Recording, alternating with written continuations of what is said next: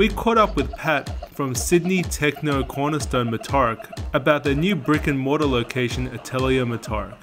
Why was this kind of like the next step for you guys? Because you guys done a lot of big projects in the past, Output Fest last year, a lot of club nights. Why was this the next step? I don't know. It kind of just came out of nowhere.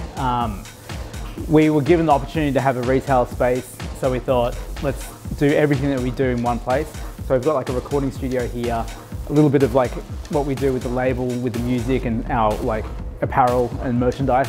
And then we've also got our art gallery. So this was like our opportunity to put everything that we do together in one space, really. Do you kind of look at the gallery downstairs, the Babekuhl gallery downstairs, 108 Warehouse selling their goods here? Does it kind of trigger like a surreal response, like seeing it all in one place? Yeah, I mean, definitely. It's been a chance to like kind of reflect on everything that we've done over the years.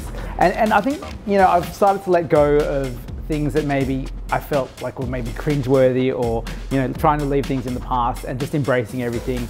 And that definitely helps with like collaboration as well, just letting go and just being happy with this is who you are, you know? We can't not bring up the fact that this is happening during COVID and pandemic, but you guys have been able to pull off such an ambitious kind of project and feat with this store.